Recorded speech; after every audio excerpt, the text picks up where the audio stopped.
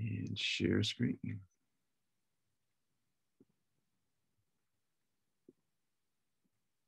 Okay, cool. Everybody can see that? Cool? Yes. Okay, cool. Okay, so today we're going to start talking about hurricanes. So we most recently talked about flooding and a little bit about coastal flooding. We're going to transition now to talking about these incredibly powerful weather events that are ubiquitous across campus. And as always, across campus, across the planet. Man, I must be tired or something. So we're just going to start today, and then we're going to actually continue this next week with more in depth. Today is more just sort of like our first toe in the water and a little bit of a transition between our discussions of flooding and coastal flooding, and now we're talking about hurricanes. And hurricanes are one of the key things that are going to be driving a lot of coastal flooding when we look at just overall impacts and stuff. So first, before we advance on, anybody have a guess as to what we're looking at here in terms of the background of this image?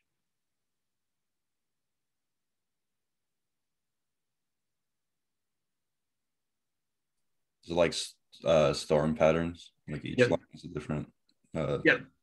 Yep, exactly. Storm tracks. Yeah, absolutely. So this is we had this conversation with all of our disaster categories, all our types of disasters. But we frequently hear, I've never heard, or I never thought this would happen. If we're talking about the wildfire, if we're talking about the river flooding or what have you. It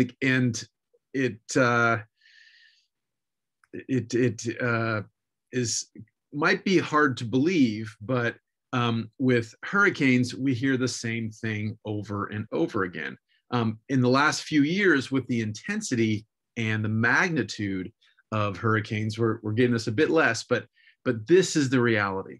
So these are historic storm tracks from, let's see, this is since about 1870, I think this plot here is. I can't remember, or is this 1950? No, this might be 1950. I think this is 1950 onward.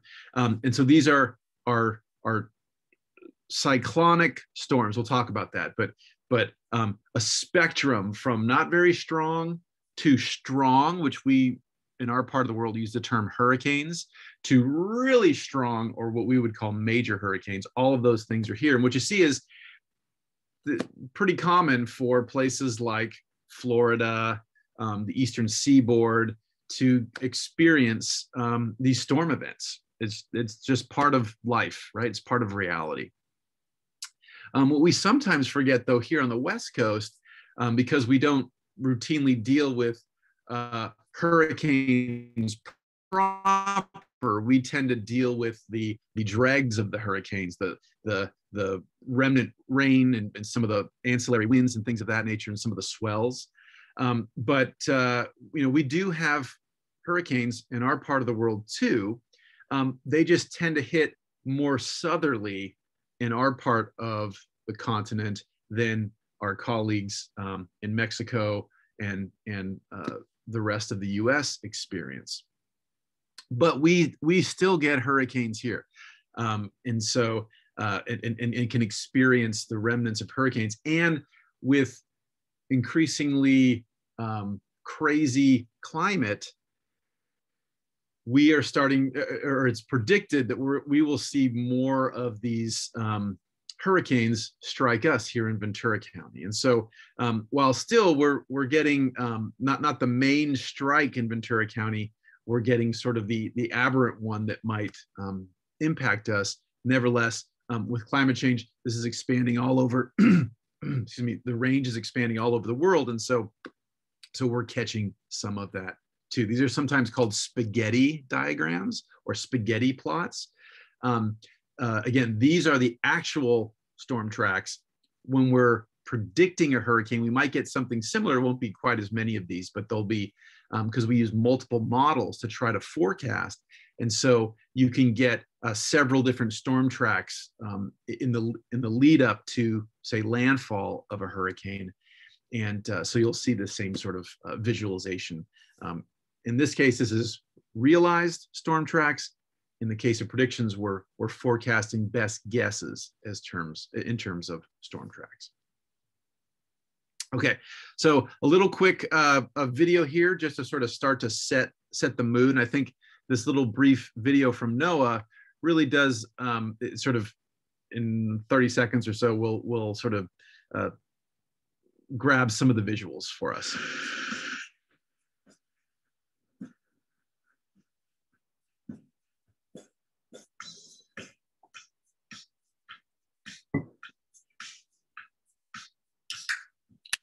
Is that spaghetti diagram? Oh, that's actually tracks. These are tracks of hurricanes.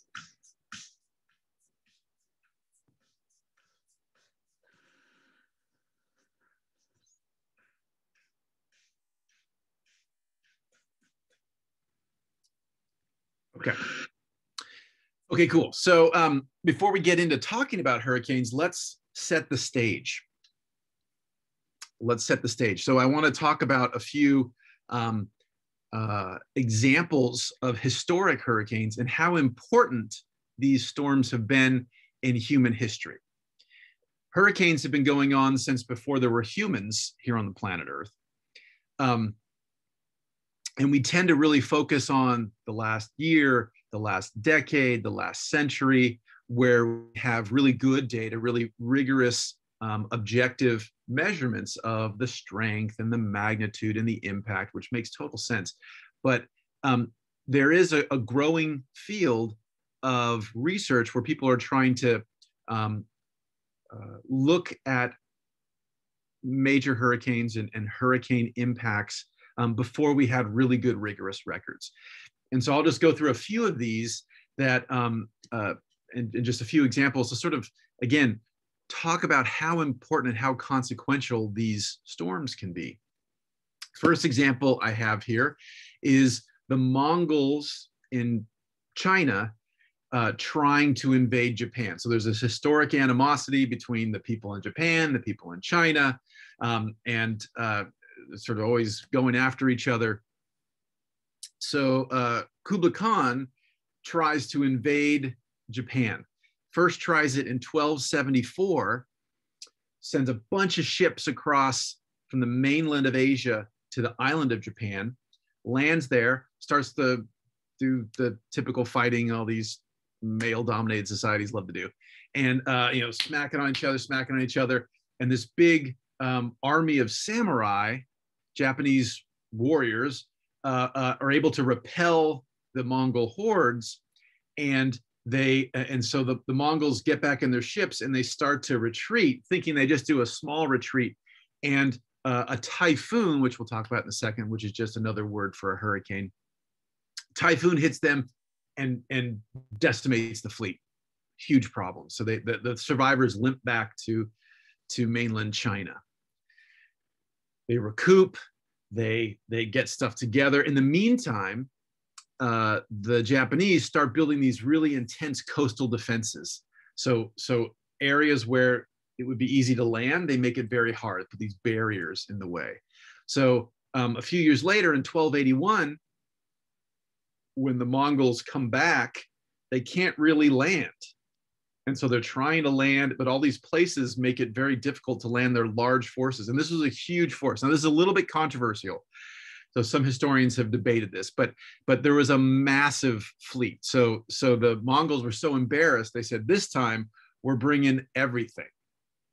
So the lore was, this was the largest maritime, it's interesting to me in that, we love to talk about the biggest and the longest and the tallest and all that kind of stuff. But one of the things that it's an interesting observation I've made over the years, particularly related to disasters, is the sort of largest fleets of the world. Like, who had the biggest fleet? So this massing of supposedly as much as 4,000 ships was the largest armada known until the D-Day invasion of World War II. So this was a huge, whether it was exactly 4,000 ships or not, the point was it was thousands of vessels. going from China. So they can't quite land in Japan. They're bumping around. And then a big giant storm comes in, a big giant typhoon, and sinks virtually all the ships, right? So somewhere on the order of 100,000, 150,000 people. The number here is 140,000, but again, historians now are kind of questioning the exact number, but a lot of folks.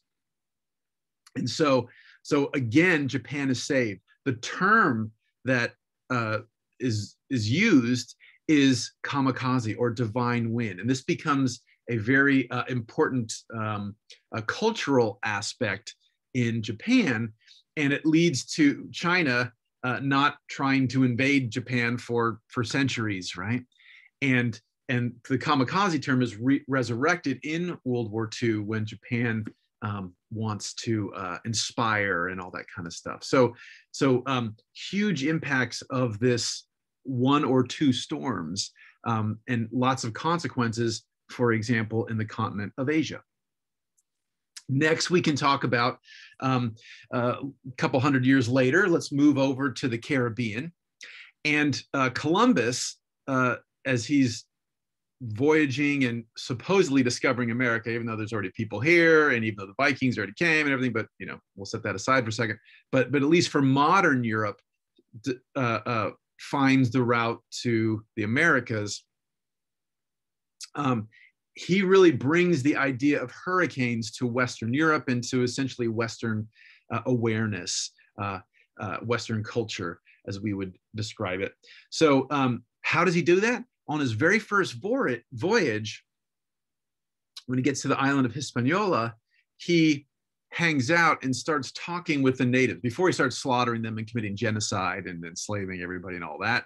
He's talking to them. So he essentially absorbs some of their, what we would now maybe call traditional ecological knowledge about something that he didn't know. So they talked about animals behaving strangely. Probably they didn't understand barometric pressure and atmospheric pressure.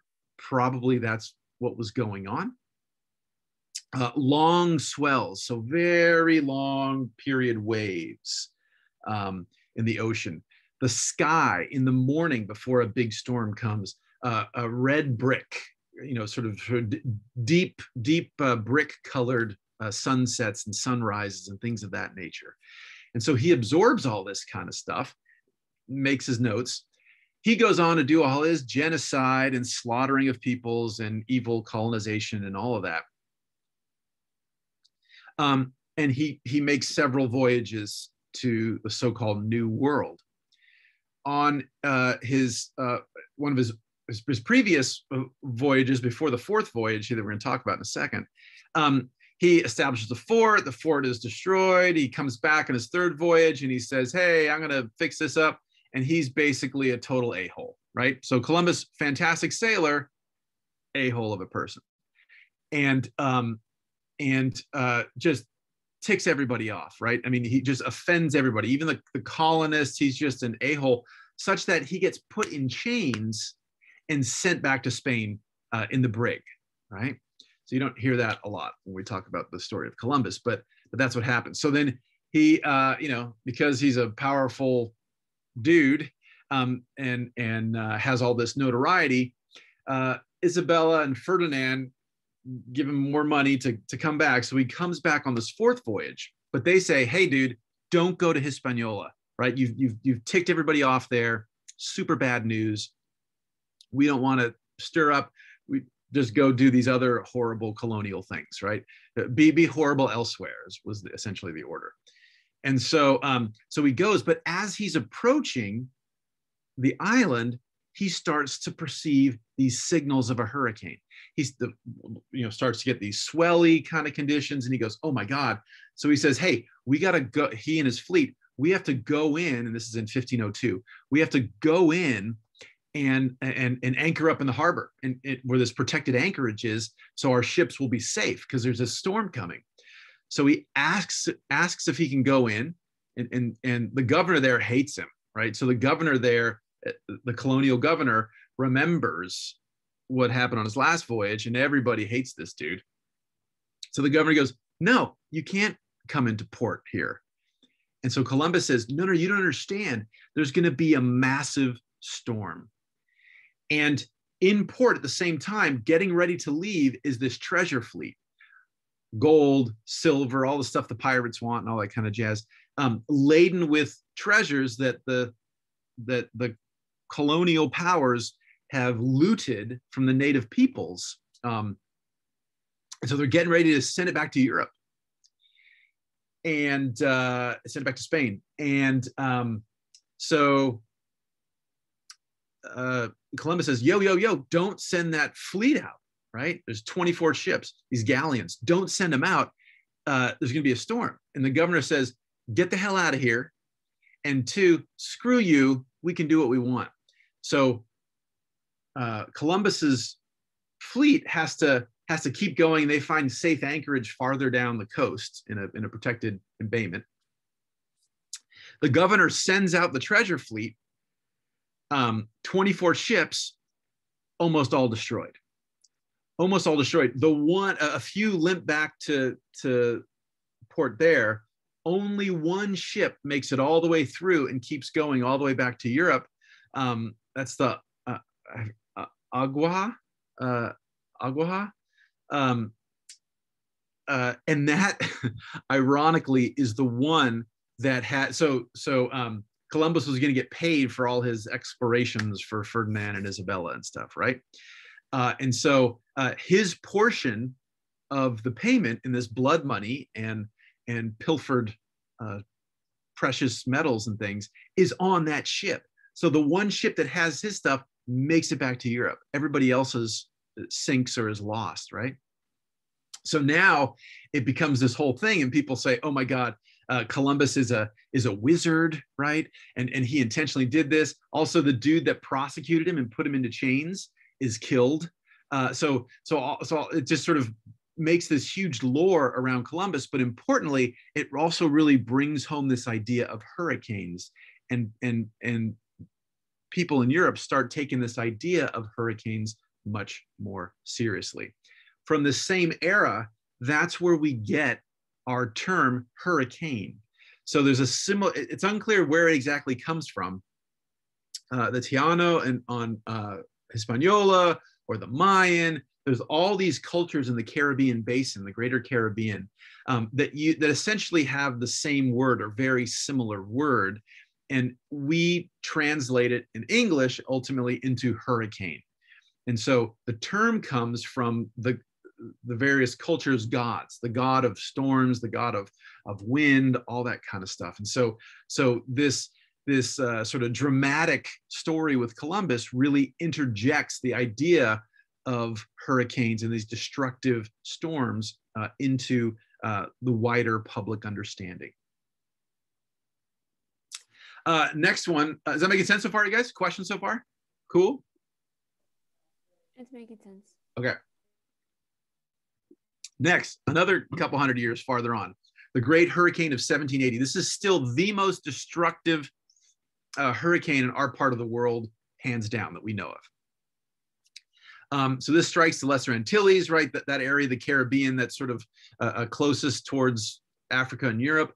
And very hard to get accurate numbers, back in the day, but the guesstimates are somewhere on the order of about 22,000 people are killed by this one storm.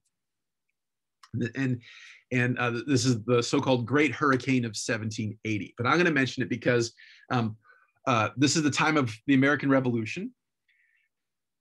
The powers that are operating in North America, wintertime storms, bad times. So they would send their ships down to the Caribbean to hang out during the most craziest hurricane seasons, oftentimes. And so, yeah, right. I'll just say that. And so, at this time, there's all these different powers, right? There's Spanish colonies, there's French colonies, there's English colonies, etc. And so this hurricane hits when the French and English fleets down in the Caribbean are hanging out and replenishing, fixing their sails and all that kind of jazz. Both the French and the English fleets are impacted, but the British fleet is particularly strongly whacked. So it's something like, I think they lose, I can't remember, something like 12 ships sink completely and 9 are severely broken. So it's a pretty major impact on these giant vessels. And so the British fleet basically hangs out, or portions of them head back to Europe to get refitted and get better.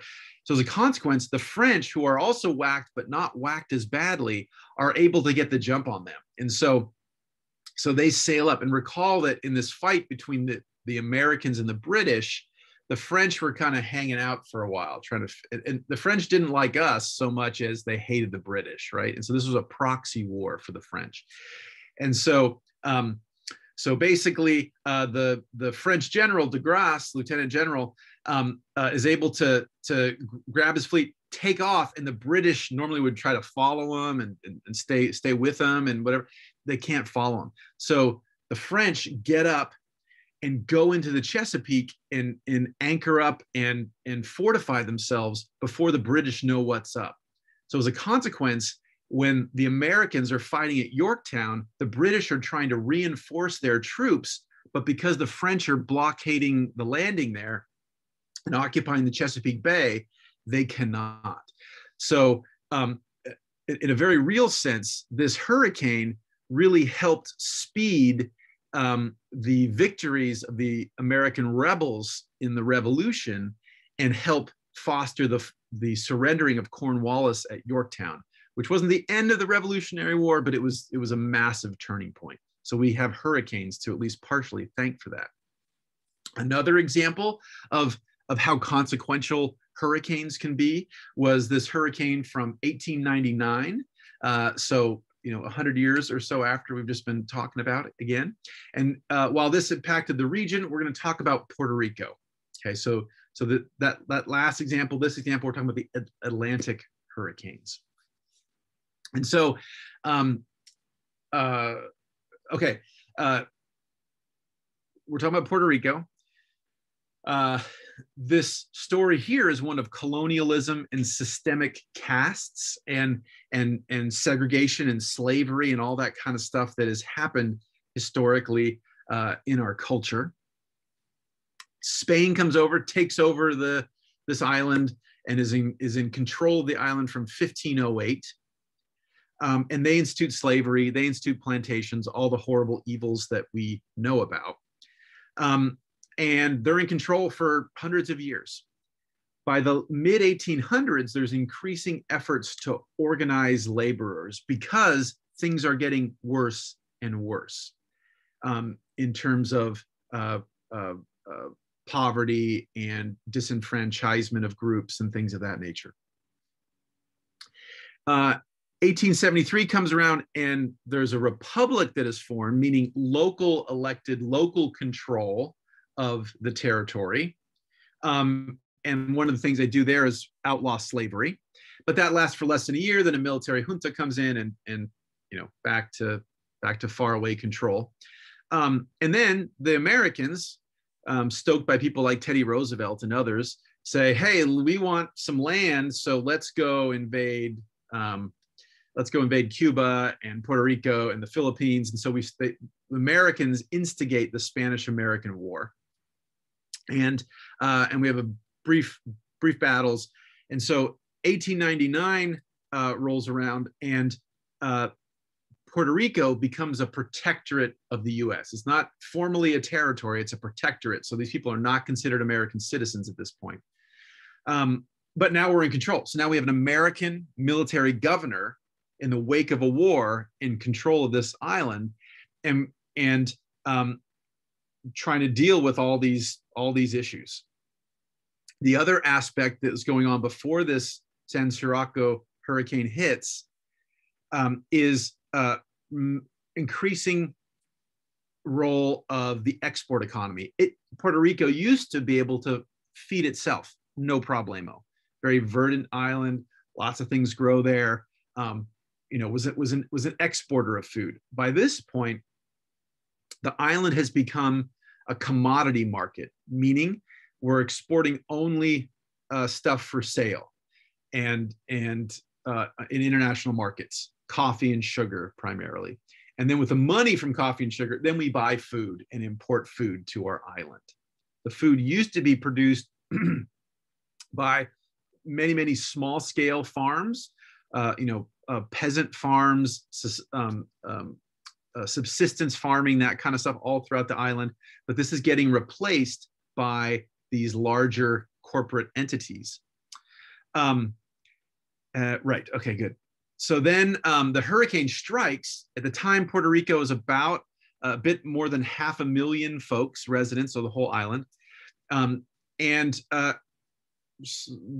official tally is 3,433. It was clearly more than that, but it was at least 3,433 people are dead. And importantly, massive devastation. So sometimes hurricanes will glance an area, meaning sort of bump on a part of a state or a country or whatever. Other times they hit it dead on. That's what happened in this case. So the entirety of the island was impacted by this hurricane. And so it had, of course, consequences throughout the island, hurt the whole island, hurt the urban areas, but in particular, for our conversation today, it whacked the rural infrastructure, roads, telegraph wires, all that stuff, and was really messed up. Initially, as we see with most of our disasters, initially in the hours and initial days, there's lots of together. Everybody's helping everybody because everybody's screwed, right? The rich people are screwed, the poor people are screwed. We're looking for bodies and trying to pull people off from rubble, that type of stuff. And so that we start that way. Initially, the military governor at the time says, okay, in the wake of this horrible storm, and already people were food insecure, as we would say today, this just made it even worse. So all the food stocks that were stored in warehouses were destroyed or greatly destroyed. And so there's huge need for food, et cetera. So the governor issues these essentially vouchers that anybody can get, foodstuffs and some bacon and fish and things of that nature. But then very quickly, the existing parts of society, the existing assumptions and biases rear their heads. And so this idea of, in this very segregated caste society, that, the poor are why are the poor poor? Oh, they're poor because they're lazy. They're poor because they're stupid. They're poor because they don't want to work. And so all these horrible tropes start to reemerge. And instead of just letting anybody get food, the idea is, well, you have to work. If you're not working, you're lazy. And if you're lazy, you're not contributing to recovery. So therefore you don't get any food, right? And that's what dominates the response. And that tends to further marginalize people, further put people on a precarious footing, and it gets really more difficult. In response to after it starts to become apparent that there's lots of problems, the military governor turns to the big plantations, the coffee and the sugar plantations, and essentially starts running food and things of that nature through them. The U.S. government, our government, we own that land at that point. We are very slow with aid. We don't really send money. We send a couple $1 million in tax and sort of money we collect from tariffs, and we just don't do a lot.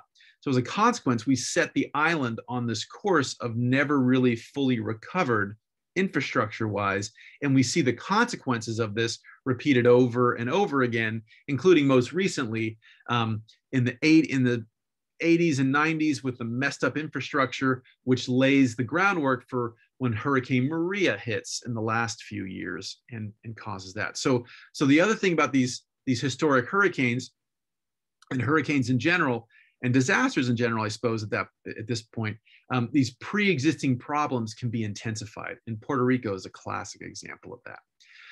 Another classic example of historic hurricanes, the Galveston Hurricane of 1900. So this is Galveston, Barrier Island, Texas.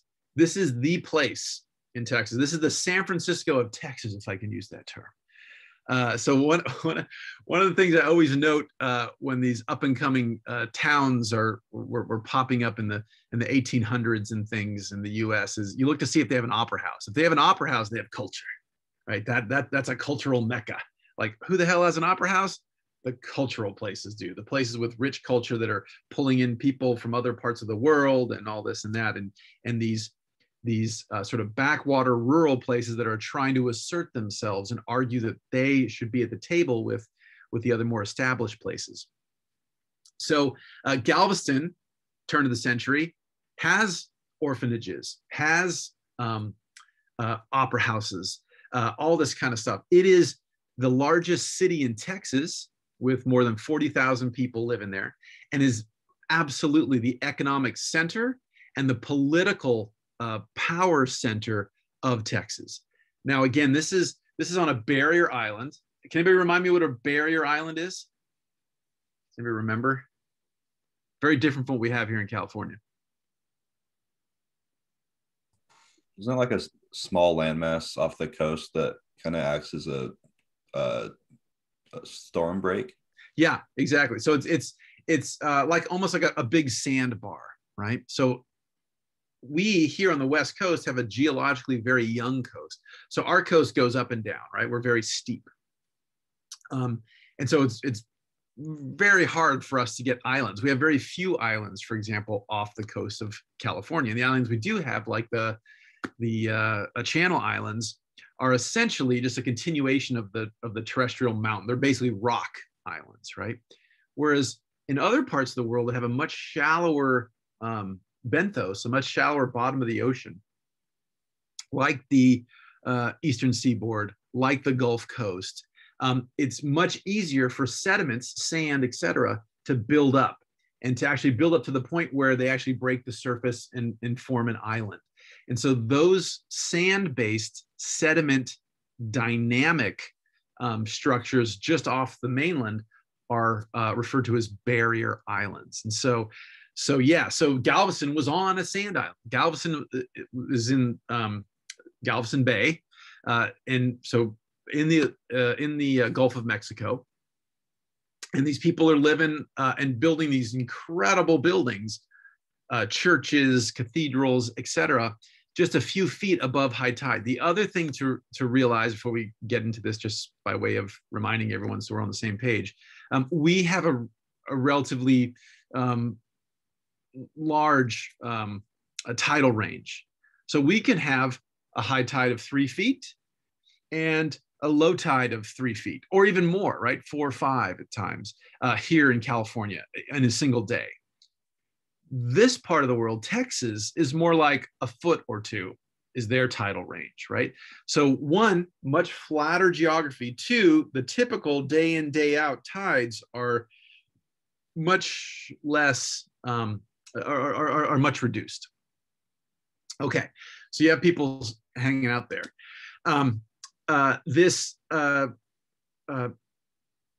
When the hurricane strikes, it kills at least 6,000 people. We'll never know because there's lots of visitors and things of that nature. Some of the estimates are up to 8,000, 10,000 people, a lot of folks. So I mentioned that the hurricane of 1780 in the Americas is the most deadly. It was the deadliest hurricane we know of. In terms of the United States proper, the mainland United States, the Galveston hurricane, right, more than 120 years ago, still is the deadliest hurricane that we've experienced. And long story short, the city never recovers. There's still a town of Galveston, and if you go there, people will say, "Hey, we're doing great," but no, it never came back. It came back, but not to the extent that it was. The business leaders, the power brokers realized, hey, this place is sketch, and they left, and they pull up tent stakes and they move north to Houston. So that's why we have the Houston Texans, right?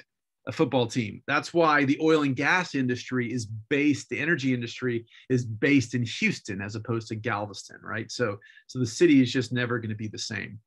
The theme here, in addition to sometimes we just never recover from these events, other key theme is that warnings were very much so ignored.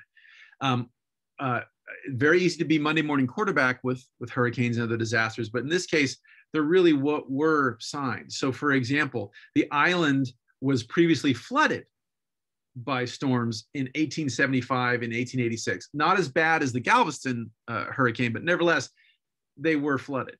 And the idea was, oh, our ankles got a little wet, so we'll be able to suffer through whatever comes.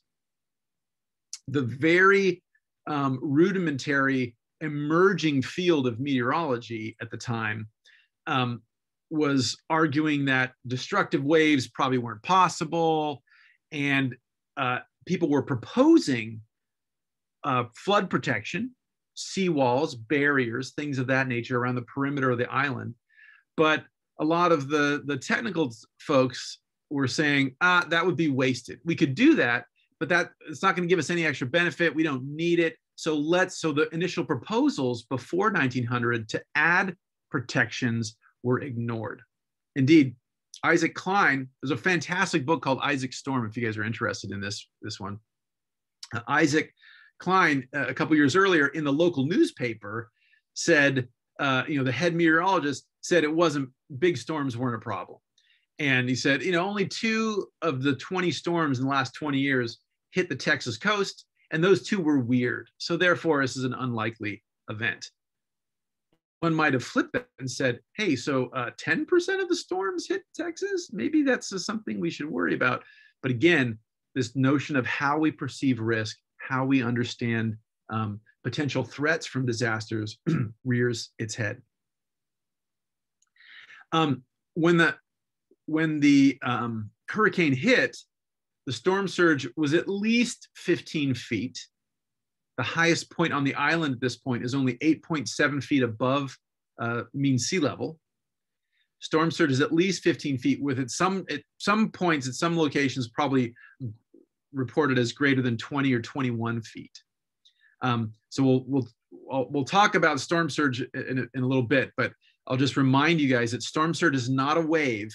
Storm surge is the rising of the sea level and the staying of the sea at that level for an extended period of time. So it's not a whoomp whoomp, it is a underwater situation. And so essentially, most of the island was underwater with the exception of a few hillocks or, some of the taller, 3-story buildings or something of that nature. Again, seawalls, which were proposed pre-storm, which are a mechanical barrier, an artificial barrier we put between the ocean and the land, usually on the upper edge of a beach, were ignored. But after the hurricane hit in 1902, they started building a 3-mile long, 16 feet deep, 17-foot high seawall, which subsequently helps defend the island from hurricanes that come in the subsequent years, and is expanded all the way into the 1960s, where it's now about a 10-mile wide continuous concrete buffer.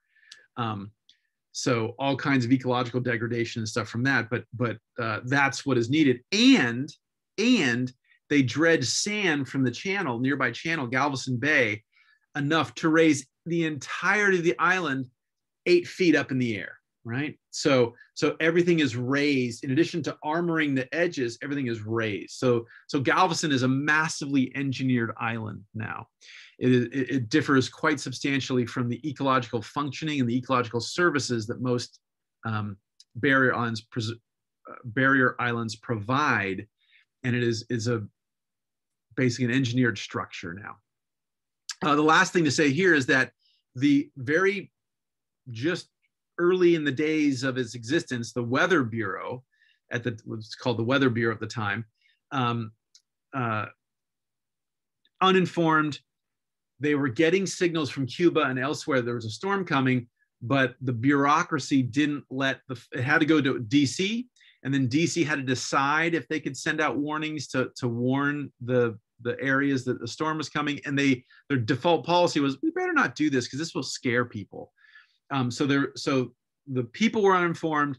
The people that were getting data were misinterpreting the data, and it was just a huge cluster and very not good at predicting what was going to go on, and not good at warning people as to what was going to go on. And this helped spark a major overhaul of our approaches to warnings, our approaches to predictions. In fact, one of the guys in the DC office who said, hey, I think, looking at some of the data, I think this might mean a big hurricane's coming to Texas, and was overridden by his superiors, eventually gets, and in the wake of this, gets promoted and starts to have more power, and so helps more professionalize and make more rigorous the science of hurricane prediction, et cetera, for the US government.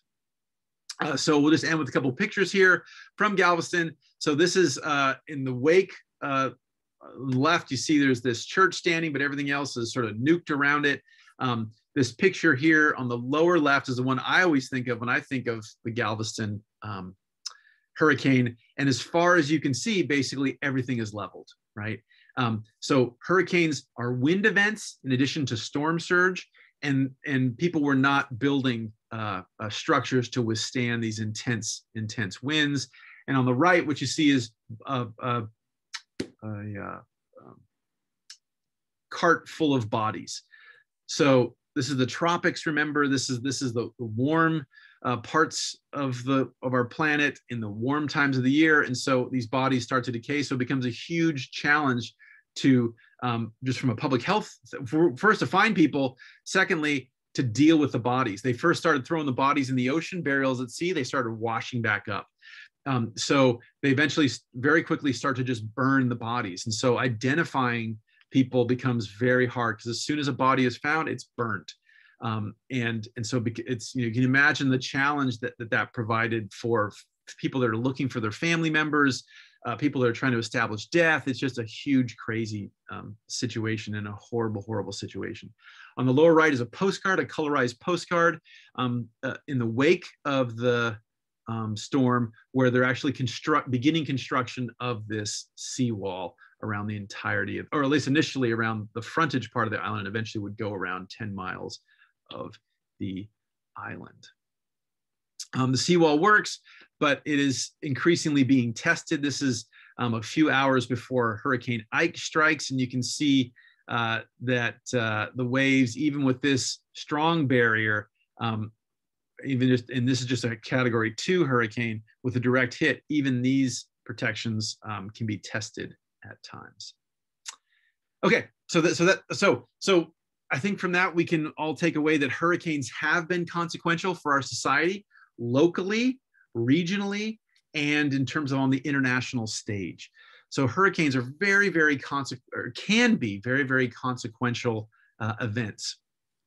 Just want to play this. This is another little quick, just minute and a half or so video. In this case, this one's from Time, but I like it. This is talking specifically about modeling, but I like it because it sort of puts a lot of the imagery that we typically see with hurricanes together. But before I go on to play this, any questions about some of those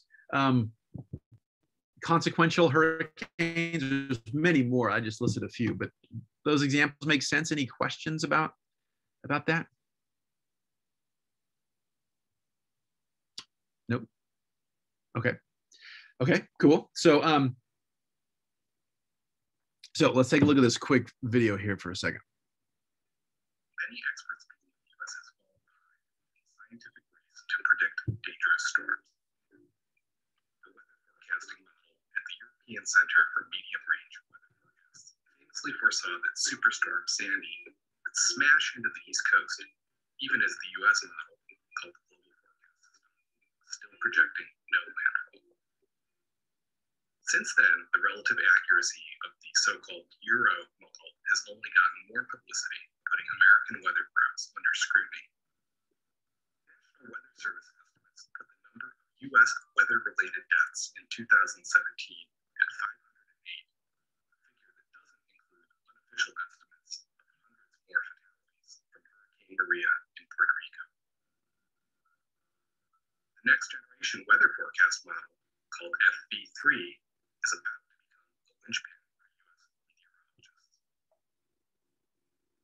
The National Oceanic and Atmospheric Administration, or NOAA, not only expects to improve the reliability of forecasts up to 30 days out, but also foresees increasing success with subseasonal and seasonal forecasts.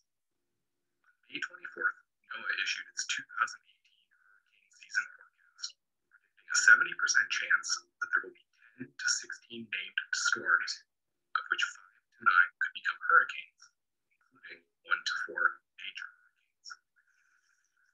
Given how accurate forecasts have already become, many weather experts believe critical advances will come from finding better ways of communicating them and getting people to act on them.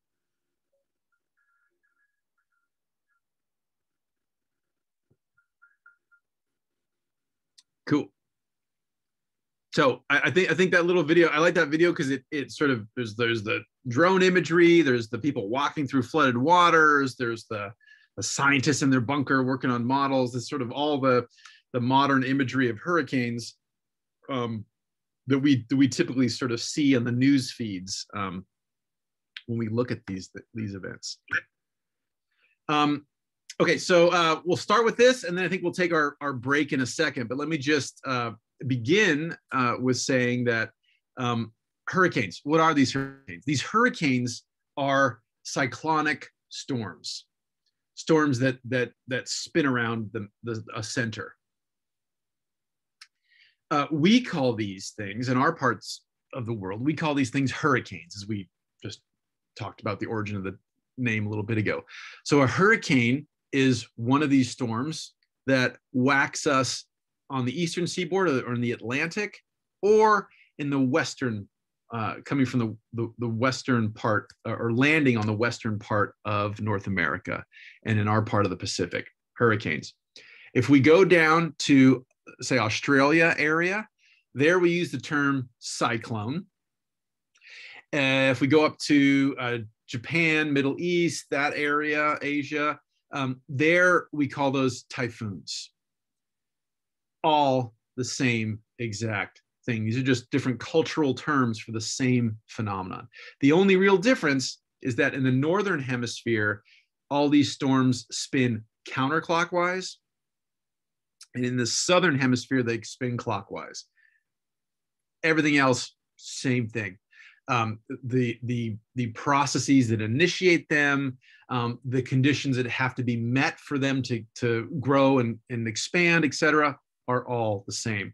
So from here on out, we'll talk about hurricanes, but realize that we can swap the term cyclone or typhoon, same exact science, same exact underlying stuff. The next thing I'll say just before we take our break is that what we see in these, so I usually use the term hurricane, but if we use these terms tropical depression, tropical storm, these are all just different degrees, different intensities of the same phenomenon.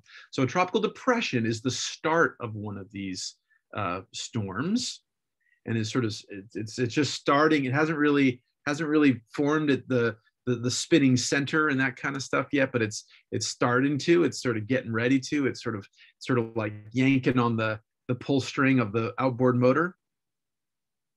Oh, I misspelled tropical. That's lame. Tropsiel. That should be tropical. Then